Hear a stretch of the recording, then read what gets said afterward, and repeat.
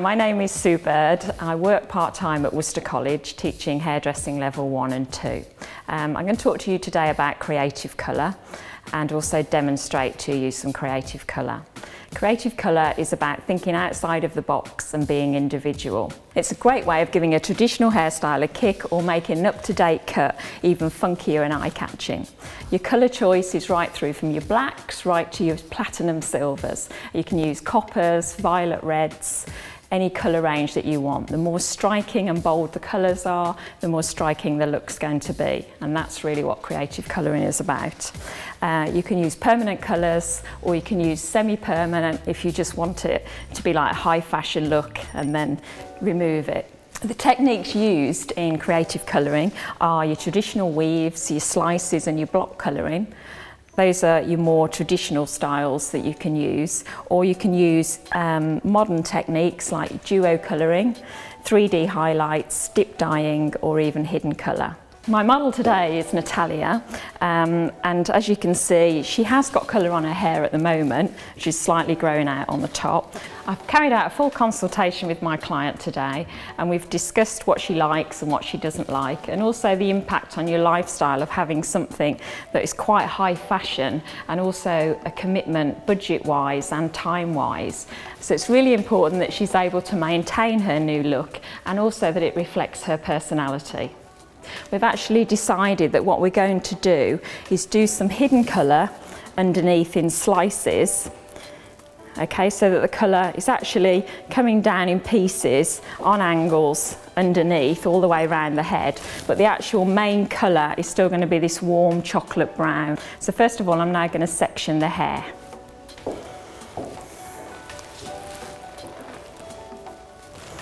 So we're going to do it at an angle. So we take nice clean sections.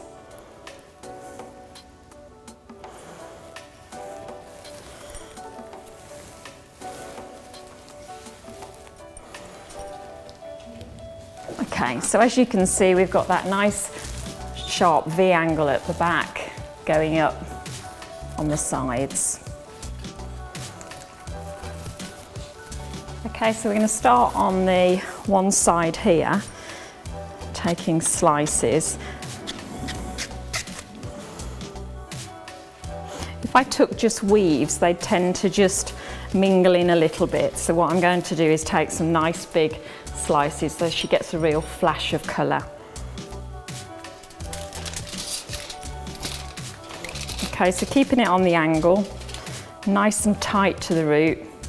Make sure the hair's nice and tight.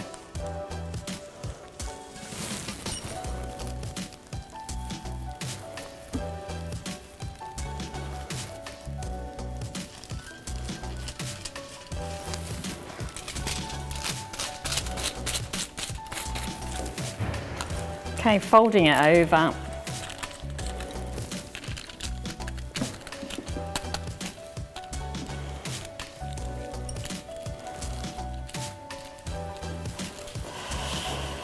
There you go, so that's your first section in. I'm going to carry on that section.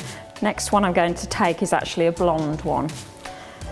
I am going to leave pieces of hair in between so that she does get a little bit of her colour, natural colour in it.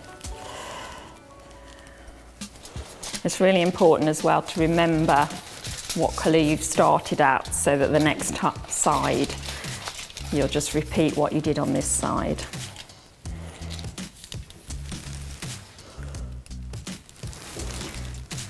Okay, nice and close to the root.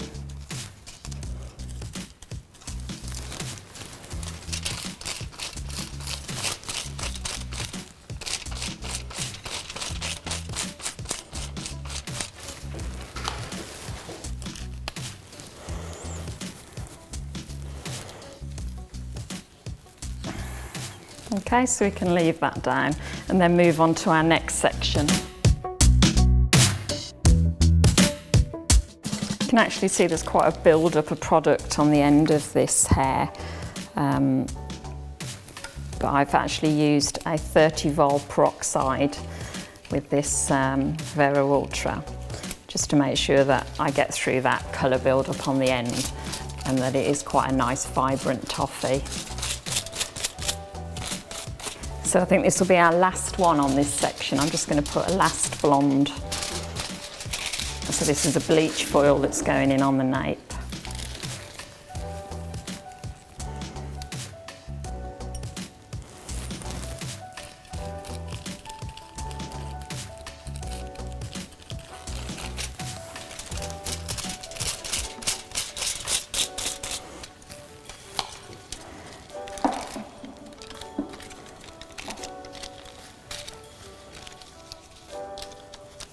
Okay, so we've got our two sections now done. So we're going to be working on this back section down here. Again, just another section, which is going to be, her base colour's been pinned up, and this is going to be another blonde one.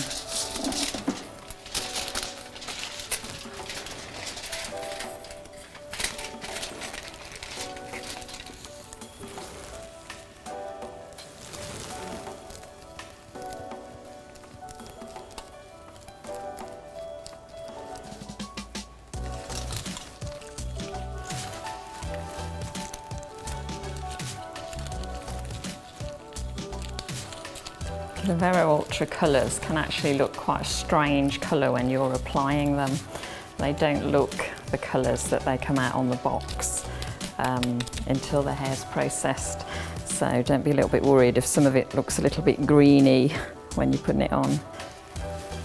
Okay, so we've now just got the last section to do. Just turn it around and we'll come over to this side.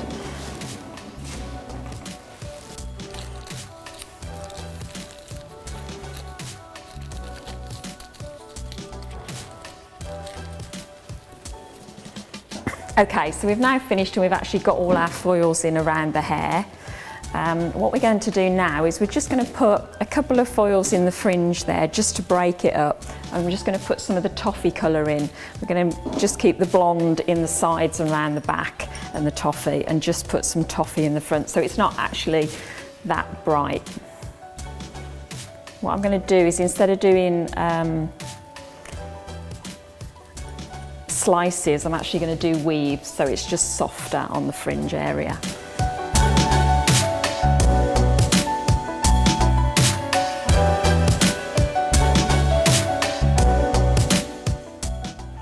Okay, so we've now got all the foils in and we're ready to put the base colour on. The base colour that we've chosen is the 5B here, which is in your beige series. So that's actually got quite a bit of warmth in it, which will complement the toffee colour and the blonde that we've put through. So if I take my clips out on the top, we can start applying the colour on the root area, starting at the top.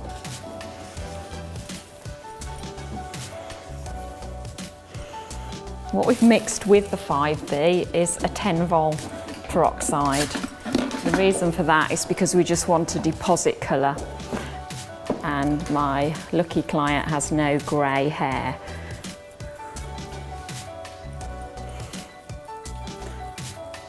Okay, we're going to do the root area first and then take it through to the mid-lengths and ends, because she's already got quite a bit of colour on the ends. So we just need to tone that up after, really.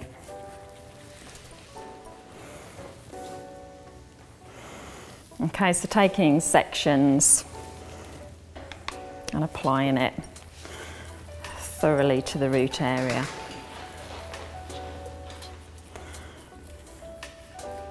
It's really important that you take these sections nice and slim so that you're not going to miss any areas.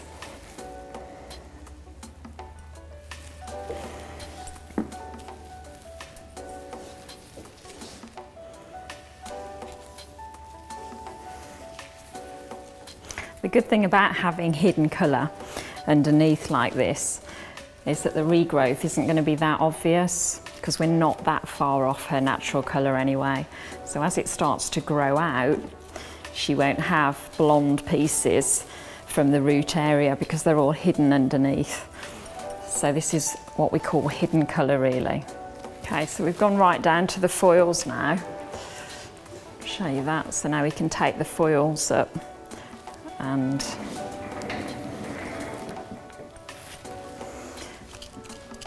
do the area in between.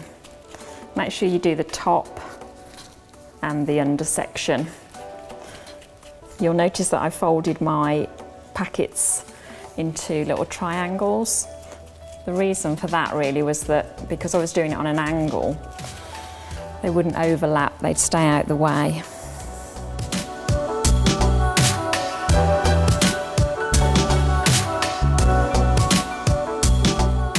Right, we're now going to move through to the mid-lengths and ends. Make sure that we cover it well.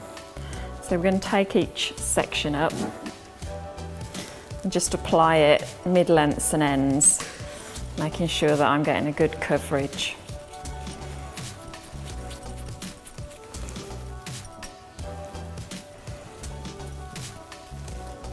Okay, and then work the colour through. You can also use your comb to comb the colour through.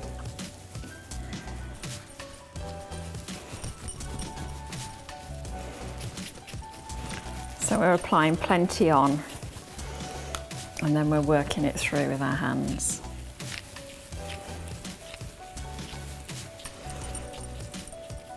It's important that you work quite fast doing this because you've got processing time on all your colour. If you take too long doing this, then your foils will over-process.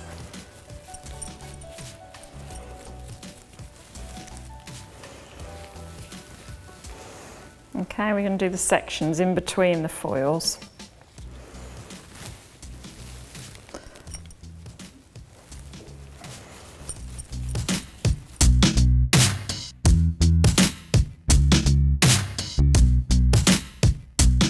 Okay, so the hair's now been blow dried and it's been straightened to give it a nice smooth glossy look.